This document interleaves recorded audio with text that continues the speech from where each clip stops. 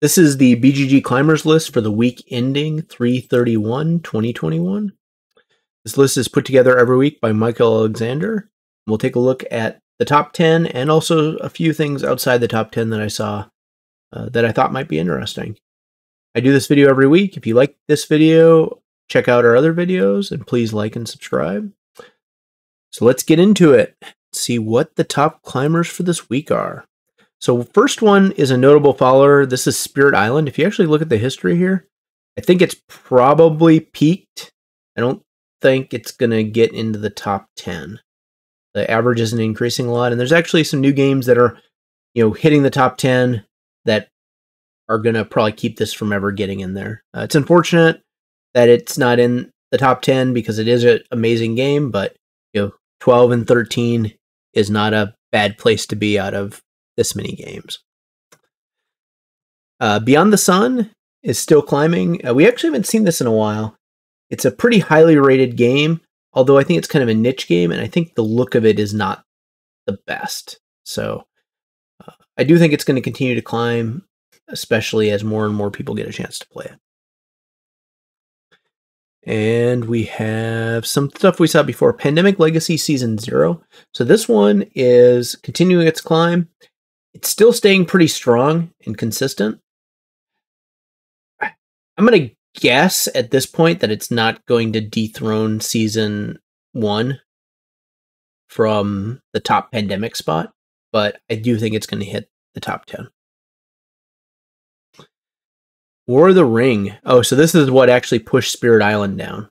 So this one, it's kind of unusual. This is a pretty heavy game, but maybe since, Spirit Island's a good solo game, but potentially since the pandemic is happening, maybe people are playing this more because, you're probably only going to play with someone that's vaccinated or that is in your own household. Oh, Dune Imperium. So this one is almost to the top 10 or top 100, and this is probably going to be in the top 50. I don't see how it's not at this rate. So maybe about 4 more weeks, we'll see it in the top 100. Marvel United. So this is interesting. This is kind of a lighter weight game, but I think they're doing another Kickstarter on this, and the deliveries for I think all the big Kickstarter backers are all coming out. So I think everyone with like all the add-ons and stuff are getting their content now. So this will probably see a jump in ratings. I don't see this one hitting the top 100 just because it's a lighter weight game. I do know a lot of people really like it, and I like the style of the minis, actually. And Oath. So I want to talk about this one. People are receiving their Oath back, which is actually pretty quick. I feel like this was just a year ago that it was on Kickstarter, and to have a game of this like size and scale come out that quickly on time really is a credit to the designers and the company publishing it. Although this person says they're still waiting for North America delivery, but I think there was a lot of backers, so it's probably going to take a little while. And I think for some reason the North America ships seem to be having a harder time getting bookings right now. So number 10, Ausonia. I don't even know about this game. I feel like I've seen the cover though. Must be probably a Kickstarter game based on the backing. So let's see here. Crowdfunding Kickstarter. So this one must just be getting delivered. Waken Magic, Zombie Hordes, Fallen Nations.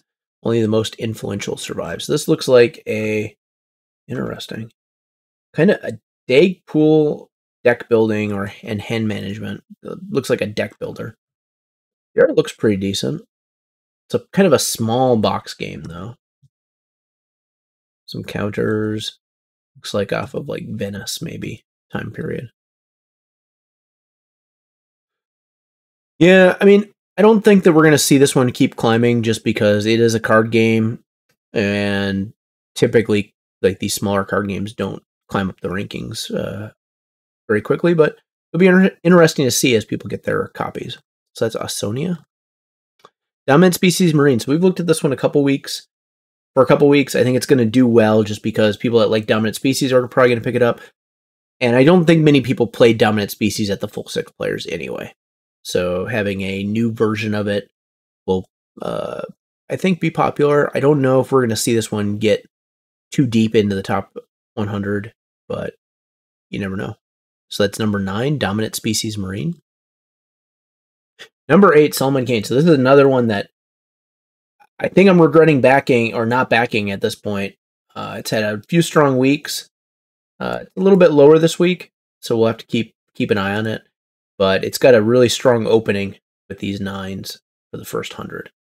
I'll be interested to see how many backers actually get this in the next few months, and how the ratings are. But I think it's a solo game as well, and it's definitely, if I remember right, it's basically a cooperative game. So it'll be interesting to see, how this differs from other cooperative games, like Spirit Island, for example, and Pandemic. So this is Solomon Kane, number 8.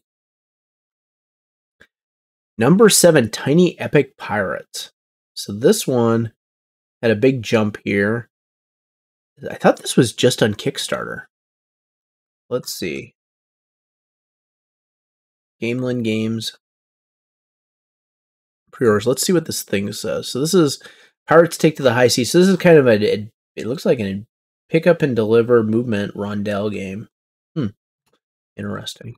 Unreleased games. So let's see if anyone's actually gotten this thing.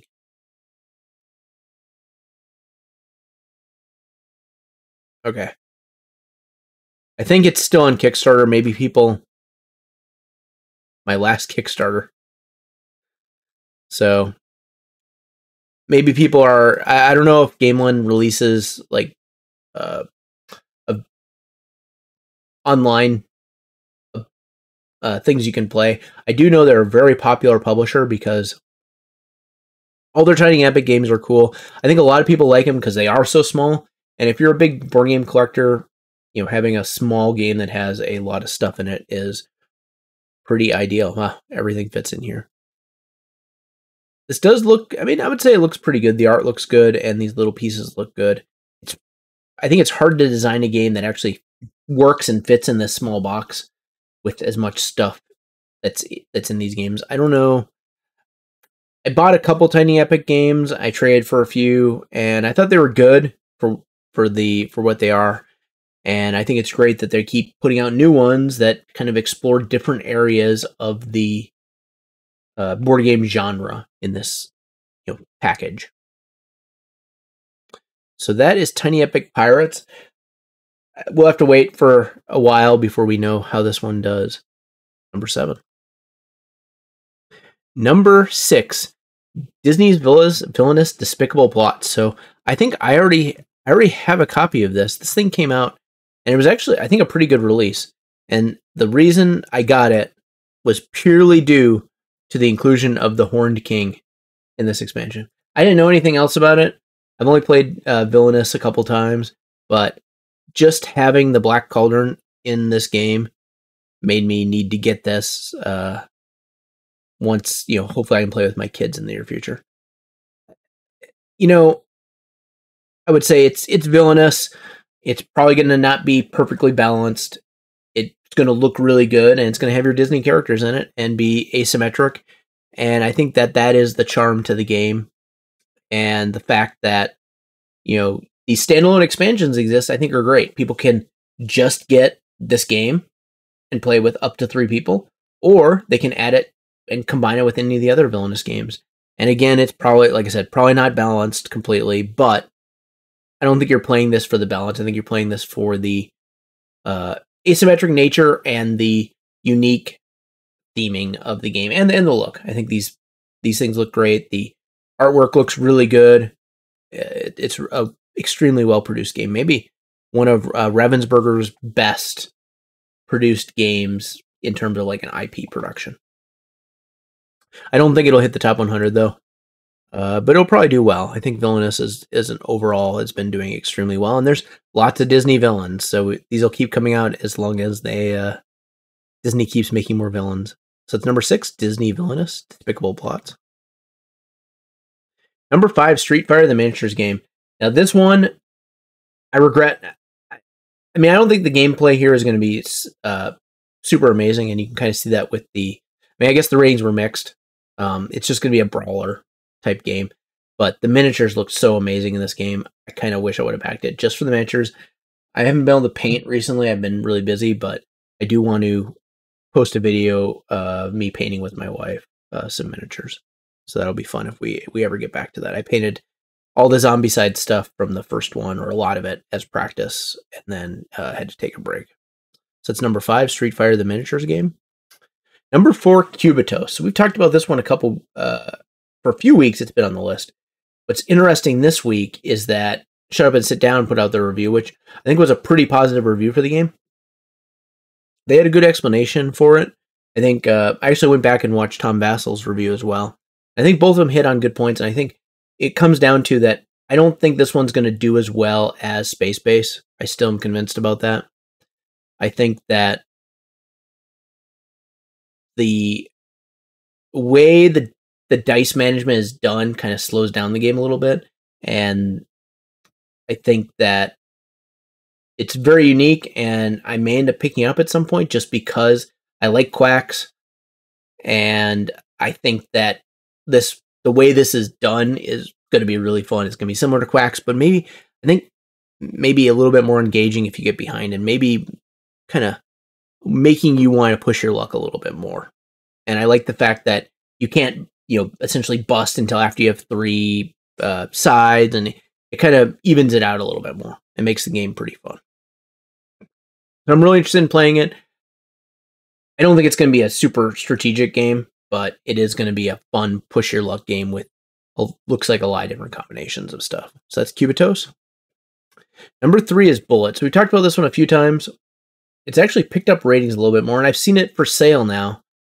It's a level 99 game, so the price is decently high, and the artwork is like the level 99 anime style artwork. I think it's going to do okay. I don't see this one hitting the top 100 though, just because I think its scope is not as big as some of the other level 99 games. So that's Bullet. Number 2, Adventures of Robin Hood. So we talked about this one. This is interesting that it looks like it just came out kind of without any announcement as far as I know. And it looks like a Legends of Andor reskin into the Robin Hood universe, which I think is going to do well. I don't think it's going to be, pushing the top 100 by any means, unless it's got some new tricks, but I think it's even a lighter weight Legends of Andor. And I think that people will like it, although like I said, I don't see it hitting the top 100 just because it's kind of the same system again. Number 2, Adventures of Robin Hood. And the number 1 climber this week is Red Rising. So this is interesting. This one must be that a lot of pre-orders got delivered or something, or people finally got to play it. It's actually, let's take a look at this. It's actually picking up some higher ratings with the more recent deliveries, which is actually good because it started out a little bit tepid here. And I think part of that may be that this is a lighter weight game from Stonemaier. I think everyone, a lot of people think of Scythe with Stonemaier. A lot of people think of Tapestry, but they also design like a lighter weight game than that. They did Beyond Two Cities. I forget the exact name, but they also did the version of that with the Castles of Mad King Ludwig theme, which was a little bit more complicated. So this game, I think, is a kind of a classic Stonemaier production value. They have really solid artwork to go with the theme. They have the nice components with the jewels. They have I wonder if these come with it or not. They have the cubes. They have this thing that looks like a banana, I think. And I think that in itself is very appealing. And I believe this is kind of modeled after Fantasy Realms. I know Jamie Stegmaier actually highly recommended Fantasy Realms. I played it. I think it's a really good, card game. The only negative to it is the scoring, and maybe this scoring is a little bit better. I haven't played it yet. But I do think it's going to do well. I don't think it's likely to get in the top 50, but maybe the top 100. It's doing decent, and we'll just have to keep waiting and see.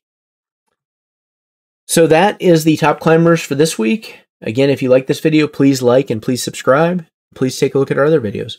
Thank you.